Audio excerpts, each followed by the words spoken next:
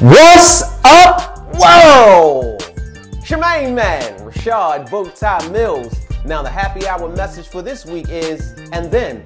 The other day I was listening to my kids talk in the car.